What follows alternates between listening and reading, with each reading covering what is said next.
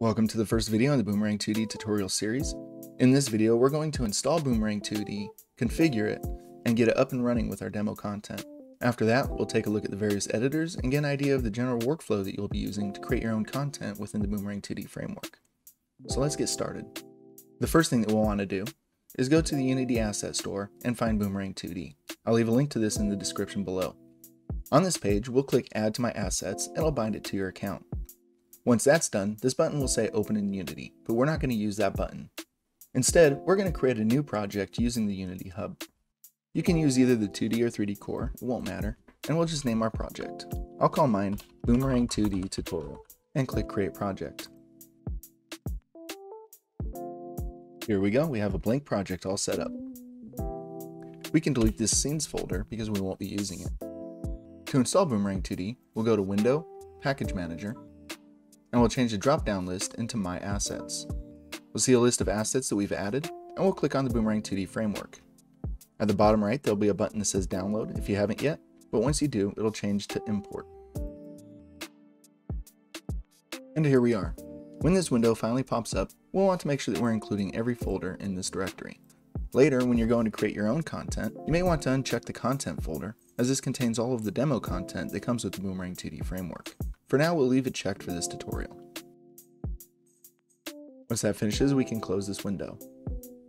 We now have one folder in our assets called Boomerang 2D Framework. Inside of it, we have two more folders called Content and Framework. Framework is where all of the logic for the Boomerang 2D framework lives, and Content is where all of the content you create through the various editors will live. If we look in Content, we'll see that we have folders for things like actors, audio, bitmap fonts, maps, and so on.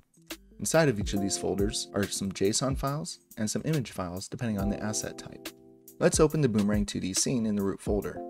This scene comes with only one game object with two scripts attached to it. The first is the Boomerang Reference Database, and the other is a Start Demo Game script. The Boomerang Reference Database is a catalog of all of the assets you've created through the various editors. If we expand this out, you'll see references to all the different kinds of content that we have. For example, actor sprites, weapons, maps, and so on. This script is mandatory and helps the Boomerang 2D framework find all of your assets during runtime. The next script is the Start Game script. Let's take a look at the demo script that comes with Boomerang 2D framework. This script is only 2 lines long. The first one is required and initializes the framework. This is done with just boomerang2d.initialize framework. Once we've initialized the framework, all we have to do is load a map, and that map will automatically load any actors, HUDs, or other objects that are included with that map scene. Because this Start Demo Game script is included inside of the framework folder, you'll probably want to create your own and put it in the root folder of content. Then we attach that to our game object. Once we have a game object with those 2 scripts on it, all we have to do now is press play. You'll notice right away that we get a dialog box saying that there are no cameras rendering. Each layer of your map is captured with its own camera, and the Boomerang 2D framework takes each of those images and composites them into one single image and displays that to the screen. This process means that there's no one camera rendering for the display. We can remove this message simply by right-clicking the Game tab and unchecking Warn if no cameras are rendering. The next thing that we'll want to do is click on Free Aspect and make sure that we have VSync clicked. And with that, our demo content is completely up and running. Occasionally, you may notice that while playing your game, the frame rate is very low. For example, here. Typically, the reason for this is because we've still got the Boomerang 2D game object selected. If we unselect this game object, we'll notice that the speed returns to normal. When creating your own project, there's an optional final step that you can do to configure your project. We want to open the Game Properties CS file and look at the 4 top properties.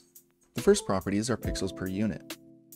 Pixels per unit is how many pixels will fit per Unity unit. Here, for every 1 unit, we'll be fitting 16 pixels in there. Our next 2 properties are our aspect width and our aspect height. 16:9 is our typical widescreen format, and most retro games have a 4:3 aspect ratio. Finally, the last property is how many units wide will fit on the screen. The default property is 20 units wide. And so what will happen is that we'll have 20 units with 16 pixels inside each of those units. If we multiply 16 by 20, that's a total of 320 pixels that will fit across the screen.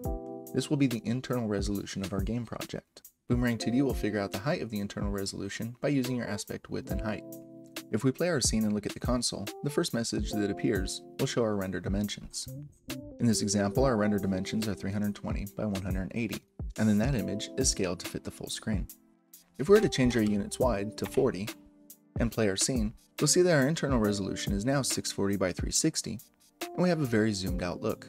This particular example looks a little janky because it was designed to fit a smaller resolution.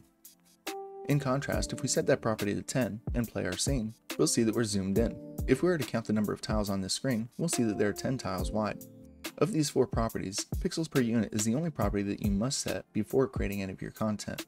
You can change the aspect ratio and the units wide at any time that you want, but the pixels per unit is used when creating new assets. If you're to change your pixels per unit later, some of your assets might have to be re-imported or recreated altogether. And that's all it takes to get your Boomerang 2D project up and running. To recap, we created a new project, imported the Boomerang 2D asset, and then optionally, we modified some properties for the core game. Now that we've got our project up and running, let's look at what it takes to create some content. If we look under Tools, Boomerang 2D, we'll see we have a number of options here. The first 2 offer information about the Boomerang 2D framework, and then we have an option to rebuild the reference database. Most of the time, this will be done for you through the various editors. Every time you make a change to an actor or a map, it will automatically update the reference database. However, if you're using Explorer and adding new content or removing content straight from the directory structure, you will have to manually rebuild this database. We have a game flags editor, which works sort of as global properties. After that, we have an actor studio, which allows us to create and configure our own actors. Actors include entities like your player character, enemies, pickup items, moving platforms, and so on. After that, we have the weapon studio, which allows you to create complex bounding boxes for your actors. Next is the tile set studio, which allows you to create tile sets, complete with their own colliders and animations. Then we have our map editor, which unsurprisingly is used to create and edit maps. We have a bitmap font editor that allows us to create bitmap fonts, a HUD object editor, which is used for creating UI elements, and a dialog content editor, which will store text content for use with your HUD objects. You'll notice that some of these editors take up quite a bit of visual space, and so we can rearrange our layout to be a little bit more suitable with the Boomerang 2D framework. My preferred layout is to put the hierarchy, the project, and the inspector tabs all in one panel, and then move the console here on the left. Additionally, you may want to put your project tab in the middle. This layout gives us quite a bit of room to work within our editors. The Boomerang 2D framework doesn't require that you add anything to the scene manually, and is generally discouraged that you do so. The recommended workflow is to create all of your assets using these editors, and then use your start game script to load a map. The loaded map will automatically load in any of the actors, tile sets, and other assets that you've created right into the scene. The following videos in this tutorial series will go through each of these editors and asset types one by one, and I hope to see you there.